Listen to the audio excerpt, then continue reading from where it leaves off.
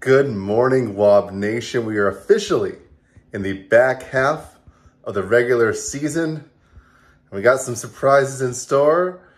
Well, not really. I suck. So that's what we're going to talk about this week. All right, going on to the weekly awards.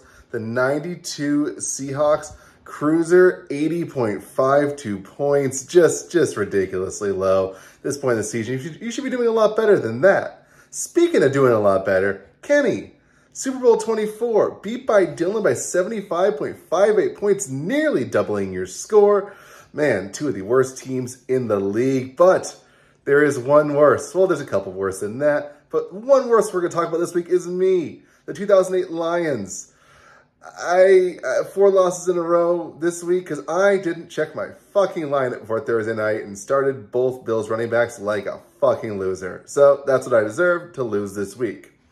Ryan Leaf goes to New John, Philly D -2, and Brian Indy D -5. The Aaron Gibson, oh, that's also me. Worst it. I didn't check my fucking lineup. Eli Manning, New John as a consolation for beating me, but really, Jason being 6-2. Still surprising. Don't believe it. 1990 Giants, again, New John over me. I lost by less than a point, 0.90 points, and I'm a fucking idiot. Manning Colts, Kyle, 5 wins in a row. Congratulations, my friend. You are squarely tied for first place with some pretenders like Jason.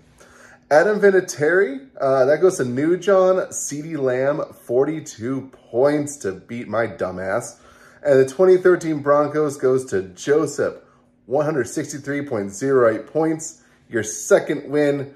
You won the Commissioner's Award. You got 3/4 of your money back. Maybe it's not a curse. Maybe it is. I don't know. To be determined.